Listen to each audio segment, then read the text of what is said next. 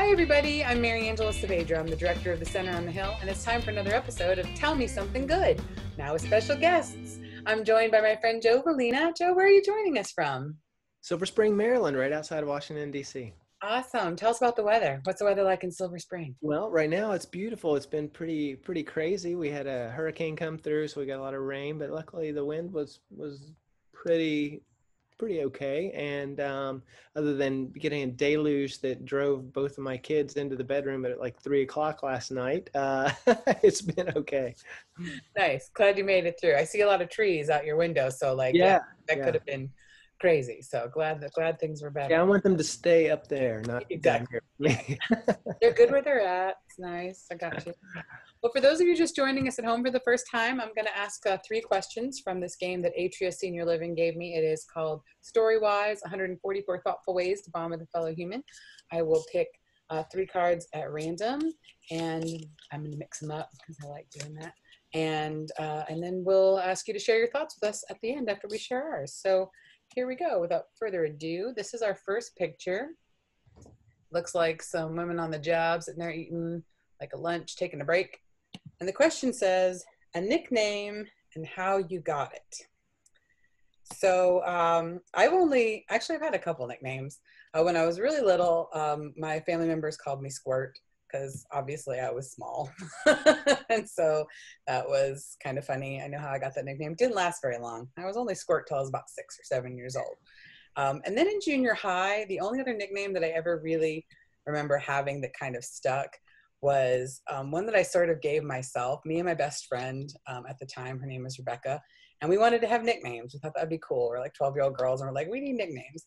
And so she decided to call herself Strin, which I didn't really understand till we were way older, that Strin was short for string bean because she's from New Jersey, and instead of saying string bean, they say string bean. So she was saying Strin because she was thin, and I was like, oh, never thought that. I just thought it was like some crazy nickname she gave herself. I gave myself the nickname Freaky, which seems a little bit uninteresting when you think about it, but I also wore a lot of really weird clothes. I was that girl that wore the multicolored shirts and the just as weird and outlandish as I possibly could be. That was me when I was 12. And so That was you when you were 22, if I remember correctly. also, yes, it stuck with me for a while. You would not be wrong.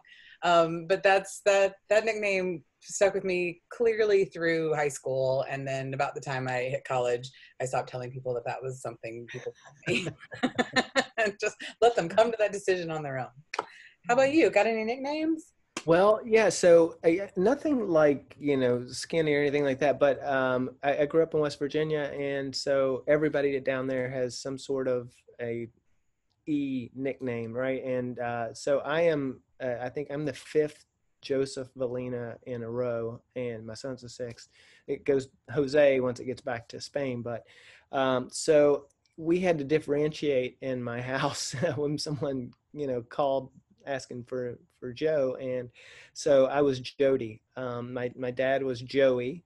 His dad started out life as Jose and ended up as Joe on his new birth certificate, as he had it amended to just Joe. So I was Jody for the first through sixth grade, I think, is when, and I can still tell how long somebody has known me, whether or not they call me Joe or Jody. And so I changed it because, as everybody knows, there's the girl version of Jody and the boy version of Jody. So the girl version is either I or IE, and the boy version is with a Y, and mine was with a Y. But no one could spell my name. It's 4 letters, but nobody could spell my name properly. So I finally got sick of it and said, you know what, I'm Joe now. And so that's how I went from Jody to Joe. But I still answer to Jody. It's still my name. Nice. Nice. Yeah, for a little while, people called me Mary, but it's very specific to a time. So that's my college friends. Anybody I knew in West Virginia called me Mary. And anybody else that has known me outside of that or later than that, it was Mary Angela. But I don't really consider that a nickname. That's just a shortening of my name, like just a section. Well, I can tell you that I got off easy because most of the people in West Virginia really have serious nicknames. Like my mother's side of the family has like a Pookie and a Stumpy, and I mean they're like a million of them. And it's just amazing. It is amazing, and they all know. I have no idea, what half of their real actual names are. These uncles, on that side of the family. Snooky, Yeah. You, Penny was my grandfather's nickname. Penny was his name. yeah, I'd say His you name have. was Joe, and they called him Penny. So Right. Well, everybody's got to be identified. You yeah, want to know who you're talking to. Awesome. All right. Here's our next question. You're going to start this one. You see these people, they're all holding the surfboard, maybe? his I don't know. surfboard, I think. Yeah, Yeah. I guess, across the street. And this says, whether you think it's more important to follow your dreams or take life as it comes. That is a interesting question. I think I don't think there's a cut and dried answer to that. But I will say I must caveat that with I my whole life I felt like I've been almost handcuffed by options. Like I've been very lucky in my life to have so many different options of things that I could do.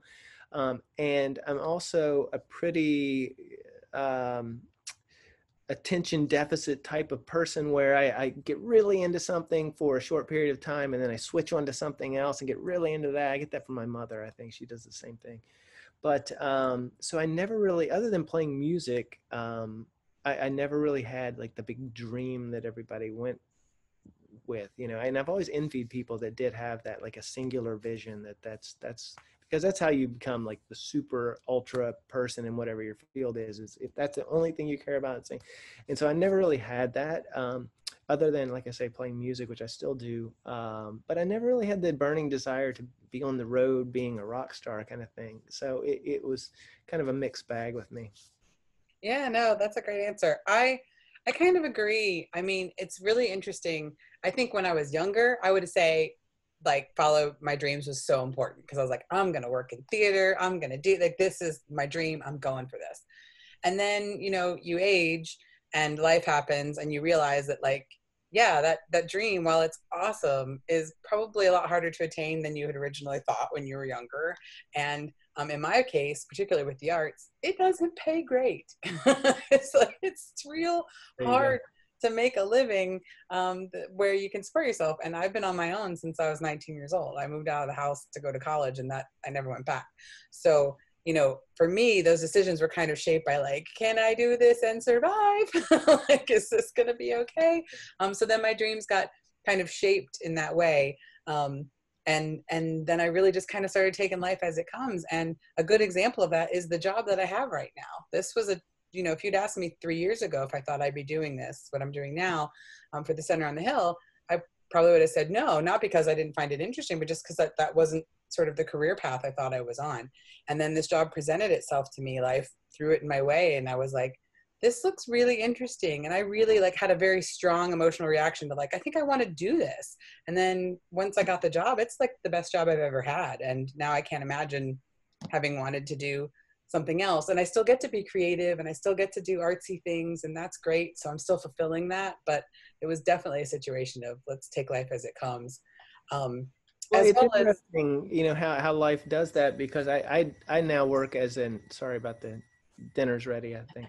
Um, but I now work as an executive for a nonprofit agency downtown. And I mean, when I graduated from high school, I didn't even know what an association was. You know what I mean? And now I'm certified in it and everything else. I have a sure. degree in it, and I really enjoy it. I mean, it turned out to be something that is very fulfilling, like you say, and I've enjoyed.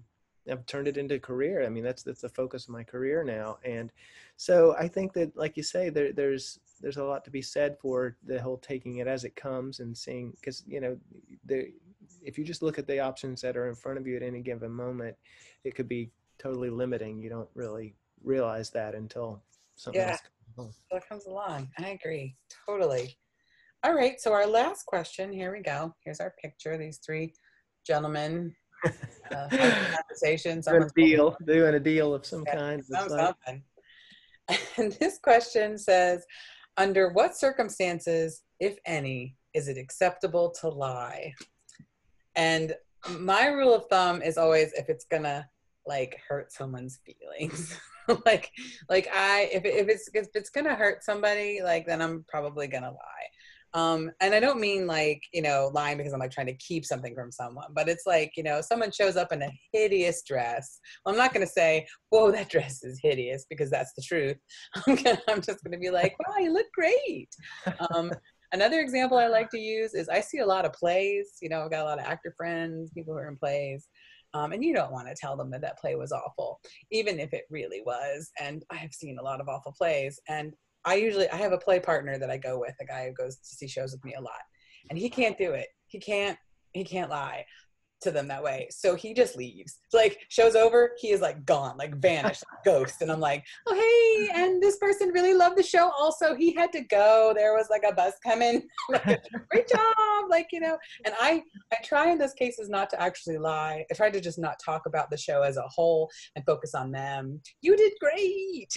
You were really awesome. So that way I don't have to be like, wow, please don't ask me what I thought of the show as a whole, because like we're gonna have to lie to you because that was rough.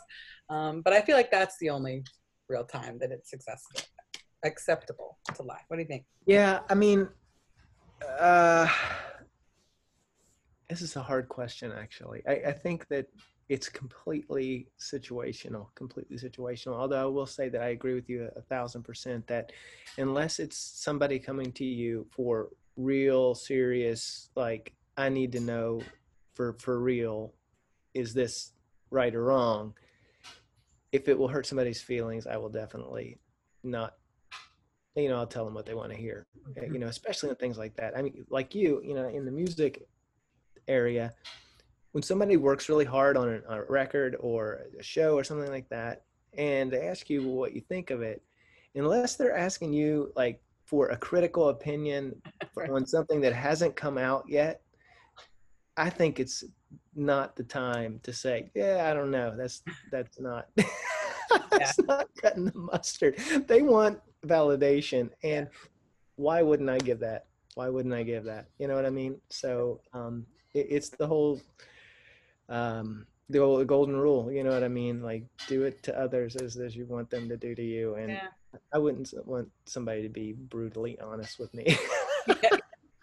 Yeah, there have been times I would appreciate the less than brutal honesty. Okay, great. But I try. I mean, I don't want it to sound like I'm a liar. I try to be truthful in most of the things that I do in life. I think what it really boils down to is tact. That's kind of the word that I'm looking for, is be tactful about things. That's a good Time one. and place for honesty, right? Yeah. The people that pride themselves in telling it like it is, I hate those people. They're rude. They're rude, not nice people. Yeah. No, I agree with all of those statements. That's great. It's just like their excuse for being a jerk. Right. Exactly. All right. Well, let me recap our questions for everybody watching. We asked about a nickname you got and a nickname you have and how you got it, whether it's more important to follow your dreams or take life as it comes, and under what circumstances, if any, is it acceptable to lie? Email your thoughts to me. Join the conversation at msaavedra@chestnuthillpres.org. That's msaavedra@chestnuthillpres.org. And tell us what you think. Thanks so much for watching. Thank you, Joe, for being with us today. This was great. Super fun. Nice talking to you. Thanks for watching, everybody. Have a great rest of your day.